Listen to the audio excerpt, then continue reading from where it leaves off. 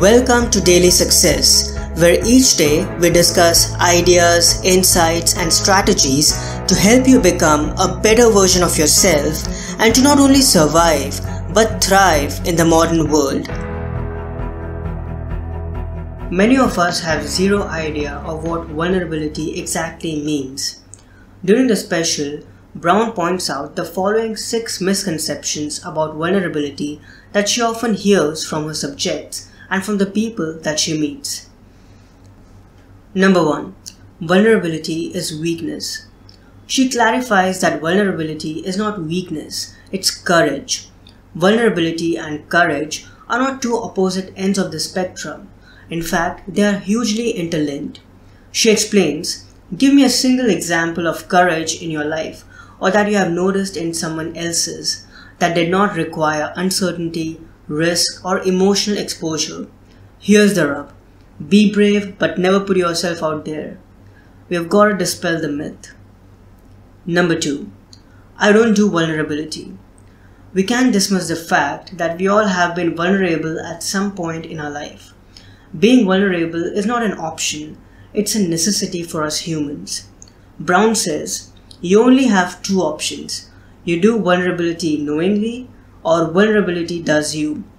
People are taking their pain and they're working it out on other people. And when you don't acknowledge your vulnerability, you work your shit out on other people. Number 3. I can do it alone. If you are doing vulnerability alone, it's no longer vulnerability. Brown informs the audience that we can do vulnerability all by ourselves and explains, we are neurologically hardwired for connection with other people. In the absence of connection, love, and belonging, there is always suffering. Number 4. You can engineer the uncertainty and discomfort out of vulnerability.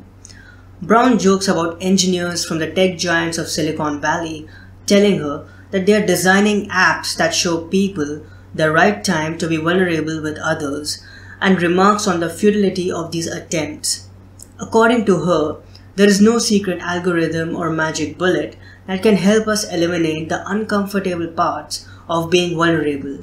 She points out, the minute it becomes comfortable, it's no longer vulnerability. Number 5. Trust comes before vulnerability.